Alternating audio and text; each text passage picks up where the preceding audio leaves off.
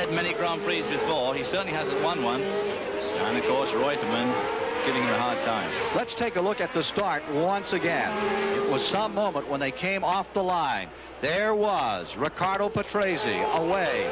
Beside him, the Alan Jones and Reutemann cars.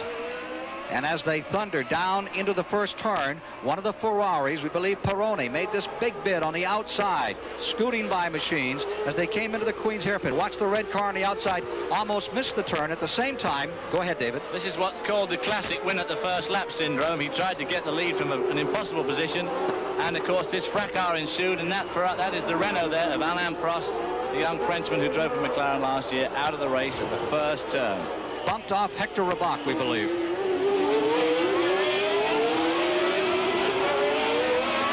Live from Long Beach, California, CBS Sports presents the 1981 Long Beach Grand Prix. With 6 laps completed, Riccardo Patrese has the lead. This race has been won 3 of 5 times from the pole position. But Patrese has a propensity for finding fences, David. The question is, does he stand the pressure that is being exerted by the FW07 cars, the Williams team? Argentina's Carlos Reutemann in second, Australia's Alan Jones in hot pursuit in third place. Here they are at 145 miles an hour down Ocean Boulevard, on the brakes, back into second gear as they lurch down the street, down Linden Avenue, into the artificial part of the course, as Patrese of Italy stays in front. Nelson Piquet still very much in the hunt.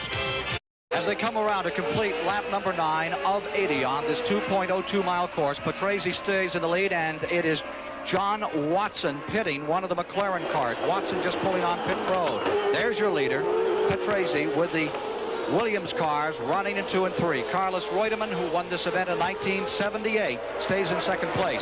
The race is stabilized, so let's for a moment take a look as we head to join the race in progress at the starting grid for today's round number 1 of the World Championship of Auto Racing. For the first time in his career, Riccardo Patrese driving for Team Arrows, and beside him, Alan Jones, the world champion. In row 2, it'll be Carlos Reutemann, the winner here in 1978, and last year's winner, Nelson Piquet. Row number 3, a former winner, Gilles Villeneuve, and the 1978 Long Beach champion, Mario Andretti. In row number 4, from the United States, Eddie Cheever is matched up against Nigel Mansell of England. Then in row 5, it's Bruno Giacomelli for Alfa Romeo and Jean-Pierre Jarier. In row number 6, Didier Pironi for Ferrari and Jacques Lafitte for Ligier. Row number 7, will be Ilio De Angelis, driving for the Lotus team, and Alain Prost. In row number 8, Hector Rabach, and it's Keke Rosberg on the outside. In row number 9, Patrick Tambay in the Theodore, and Chico Serra in a Fittipaldi. Row number 10, Marc Schur of Switzerland, and beside him, Rini Arnoux in one of the Renaults. Row 11 is Jans Lammer, and beside him is De Cesare of Italy. Then in the final row, row 12, it's John Watson for McLaren, and Pepe Gabbiani, a new driver. So that is how they lined up at the start. We had to join this event in progress as the Doral took a little longer to be decided today than had been expected, and the green flag came down with Patrese out in front. He is not giving up on that, as still second is Carlos Reutemann, putting on some pressure. Falling back a little, David Hobbs, is Alan Jones at the present time in third place. Well, Riccardo Patrese made a great start. He did some electrifying laps in qualifying yesterday. He was consistently in the top 2 or 3. He ended up on the pole. Alan Jones had led most of the qualifying times. There we see Riccardo up in the top right-hand corner there. Alan Jones had been leading qualifying, ultimately dropped to second spot. And today he's not hanging on, but of course there's a long way to go yet. His teammate Carlos Reutemann, of course, giving Patrese a pretty hard time. And Riccardo has led some Grand Prix before, but he's never won one, and he's never been on the pole before, so this is a strong test for him.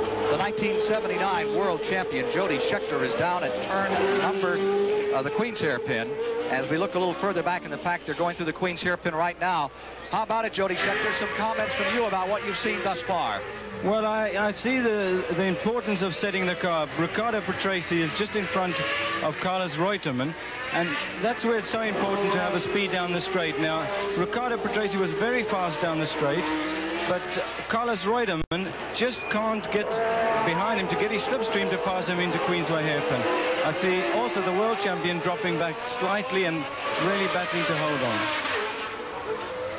You're watching the 5th place car here, number 28. That is Didier Pironi, who made that wild move on the outside. Right behind him is last year's winner, Nelson Piquet. And then Canada's great champion, Gilles Villeneuve, whose brother Jacques Villeneuve won the Formula Atlantic race here this weekend. There were several other events, and his brother, who's a great snowmobile champion, came through with flying colors in Formula Atlantic.